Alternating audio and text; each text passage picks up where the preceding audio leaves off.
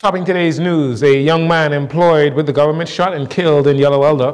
Police released stats on stolen cars and their connection to violent crimes.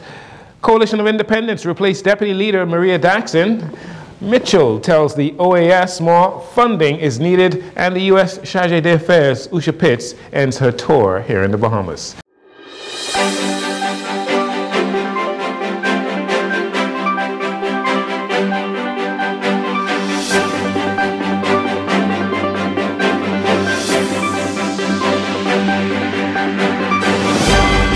Good evening, Bahamas. I'm Jcn Saunders. This is your JCN Evening News. It's a pleasure to have you join us.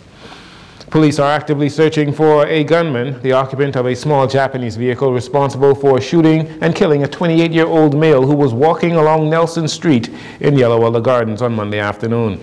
Police Press Liaison Officer Chief Superintendent Crystalyn Skippings shares the following details while on the scene yesterday. This afternoon, we're actively searching for a male who shot and killed another male believed to be in his late 20s. Sometime around 4 p.m., the victim was walking along Nelson Street when a small Japanese vehicle pulled alongside, and a male emerged with a high-powered weapon, opened fire on the victim, striking him multiple times. He succumbed to his injuries on scene. Again, we see a small Japanese vehicle, and I make an appeal to members of the public, especially those persons who know that their residents or their neighbors do not possess small Japanese vehicles, and you see a Japanese vehicle at the rear of someone's home or on a property. We're asking you to give us a call. We cannot allow these persons to continuously move around in these vehicles, creating havoc on our country. Michael Barnaby, the Member of Parliament for Mount Moriah, which includes Yellow Elder, was on the scene and confirmed that the victim was a hard-working junior mechanic at Beach and Parks and was shot and killed on his day off from work. Also on Monday, police and Defense Force officers from Operation Ceasefire removed another firearm and ammunition from the streets while in the Baines and Grantstown community, leading to the arrest of 2 juvenile males, both 17 years old. Investigations continue into that matter. Police Commissioner Clayton Fernandez has revealed police recorded a 22% decrease in stolen vehicles in 2023 when compared to 2022. On Monday, Commissioner Fernandez shared the 2023 crime statistics, noting a trend in stolen vehicles and their connection to violent crimes. As I indicated, the stolen vehicle is down, and the vehicles of choice continue to be the Nissan vehicles, the Honda Fit, the March vehicle, and also the Premier, the Japanese vehicle. They continue to be the vehicles of choice that are being stolen, and not only being stolen, but used in the commission of a crime. Out of that 257 vehicles reported stolen, we have recovered a total of 92. Which represent a 36% recovery of vehicles. Commissioner Fernandez says police continue their aggressive approach to locating stolen vehicles with special focus on Japanese model vehicles. He also said despite an apparent spike in carjackings this year, the unconfirmed statistics for 2024 point to a decrease in stolen vehicles when compared to the same time in 2023.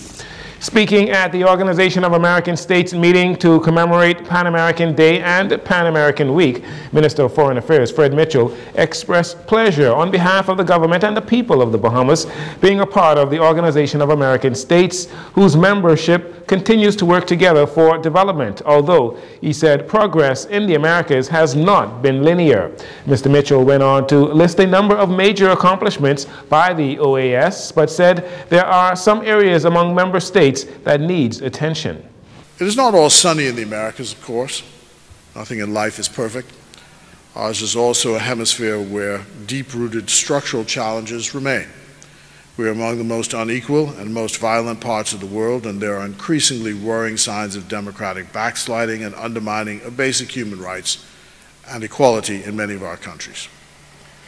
We continue to contend with old challenges such as the risk of conflict from regional border disputes.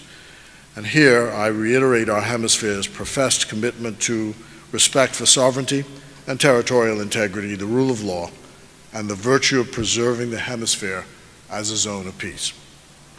Mr. Mitchell spoke highly on the benefits and characteristics of the Pan American states. However, he lamented the fact that the Organization of American States lacks adequate funding. Despite the routine profession of our appreciation for the OAS, our talk as member states has not often matched our actions as we continue to underfinance the OAS, particularly in relation to the proliferation of mandates that we generate for it. Many of our countries have adopted a laissez-faire approach to meeting our financial obligations as member states in a timely and fulsome fashion. As a result, the capacity of the OAS in recent years to deliver on mandates has been constrained, and in some cases has been severely compromised. We see this, for example, in the decline in regular financing afforded to OAS scholarships, which has historically been a flagship OAS program. Minister Mitchell, who also challenged the Organization of American States to play a greater role in coordinating humanitarian, security, and democratic efforts, as well as executing projects and programs that can bring much-needed help and hope to member state Haiti. Mr. Mitchell was introduced by the Bahamas ambassador to the United States, Mr. Wendell Jones. As political parties begin to gear up for the 2026 general elections, the Coalition of Independents, COI, selected a leadership team while ratifying its constitution during their one-day convention at the Marriott on Saturday. Party leader Lincoln Bain and National Chairman Charlotte Green were unopposed, but there is a new deputy leader in the Coalition of Independents, Dr. Veronica McIver, the party's Shadow Minister of Health. She replaces the outgoing deputy leader, Maria Daxon. They elected 16 national executive officers and 3 appointed officers. However, there is a buzz in some political circles that replacing former deputy leader Daxon has caused a stir in the COI. Meanwhile, COI looks to become a serious contender in the 2026 general elections, using access to the nation's natural resources and stamping out corruption in politics as 2 of their major promises to the electorate. And finally, in this segment, the Bahamas government, including Minister of Foreign Affairs Fred Mitchell, bid farewell to U.S. Chargé d'Affaires to the Bahamas, Usha Pitts. The two met at the Bahamas Ministry of Foreign Affairs last week to exchange pleasantries and iron out a few final details between the two countries. Mrs. Pitts, a 26-year career diplomat for the United States, is on record saying that the Bahamas has been one of her most gratifying appointments, which began on New Year's Day in 2021. In the past, she has served in Russia, Cuba, Italy, Austria, Panama, and Brazil. Mrs. Pitts has been well received during her time here in the Bahamas and leaves after forming many long-lasting bonds, both professionally and personally. We'll take a break here. We'll be right back after these commercials.